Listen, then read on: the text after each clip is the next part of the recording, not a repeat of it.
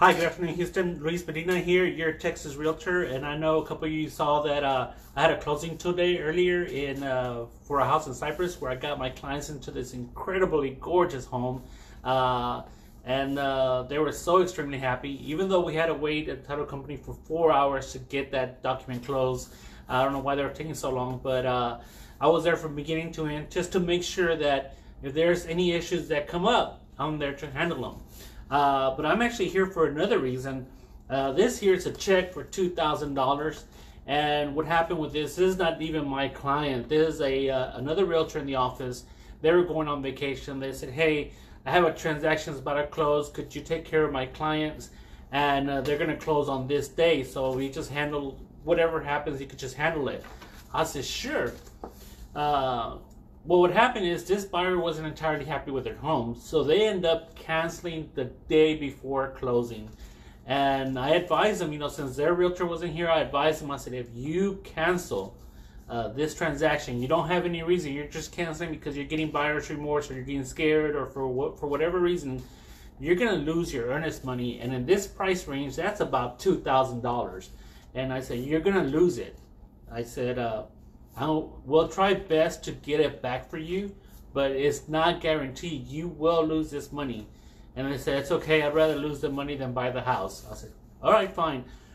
For whatever reason, I don't know what happened with the house. I wasn't there to negotiate price. I wasn't there to show them houses and to do all that stuff. So I don't know how happy they were with submitting an offer on this house or not. I just know I was there at the end.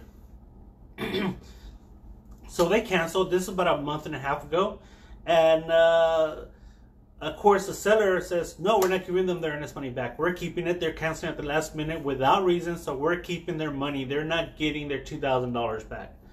Well, this was a month ago, and I've been trying, and I've been calling, and I've been sending emails, and finally I convinced them to give her the money back.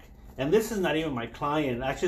When I saw what was happening, that this is a hardworking lady. She has about 2 to 3 jobs and minimum wage, cleaning offices. So $2,000, that's a lot of money. I mean, that's a lot of money for me. So I can imagine what it is for her, the significance of this money for her. And so today they were closing on that house, and I knew they were closing today because I kept in contact. I have my ways of figuring that out. And I showed up and I said, hey, I need you to sign this. And the seller, happy now that they're closing or for whatever reason, he went ahead and signed it. And so now not my client, but she gets her money back.